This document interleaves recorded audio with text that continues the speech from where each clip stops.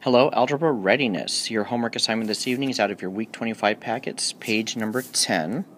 So looking at this page, we are talking about proving some conjectures. It says try an experiment with plus patterns. So there's a bunch of numbers here in the square, and it says add the column and add the row. So if I try to add 15 plus 16 plus 17, I get 48. And then I go down to the bottom part and I add all of that up and I get 2, 3, I get 48.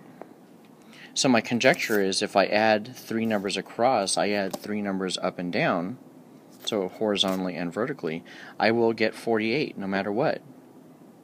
Now it says to prove your conjecture algebraically, kind of like we did in class. Well, if this is my first number on the top left corner, my next number is going to be n plus 1. And this next one is going to be n plus 2. Now moving down the grid, below it, this one down here is going to be n plus 10.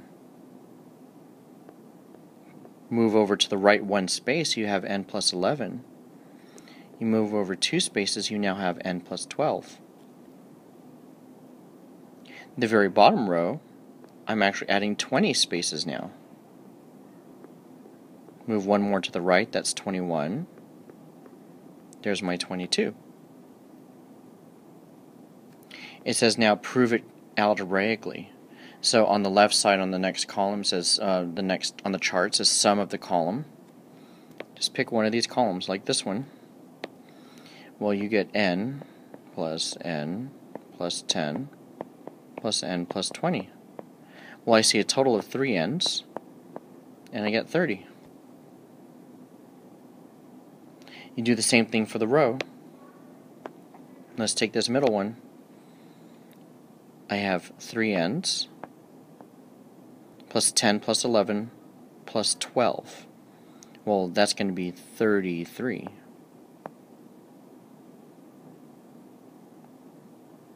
So there goes the sum of the row, there goes the sum of the column. 3 times n plus 30, and 3 times n plus 33.